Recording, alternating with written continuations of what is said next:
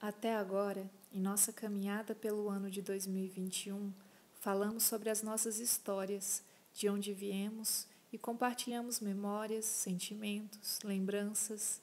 Nessa jornada de olhar para si, vimos que também nos reconhecemos na história do outro e que toda história é um mundo de possibilidades teatrais, pois contar uma história também é uma arte. E o convite para a atividade de hoje é que você escreva uma carta para você mesmo quando era criança.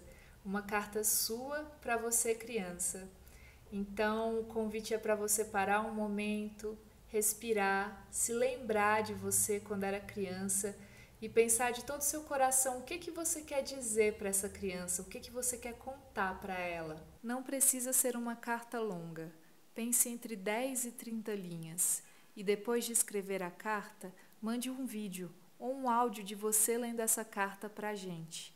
Pense em ler esse texto com calma, dando tempo para as emoções que surgirem nessa leitura. Se delicie com as palavras, aproveite o tempo delas. E o principal, durante essa leitura, tente se imaginar falando com você, criança.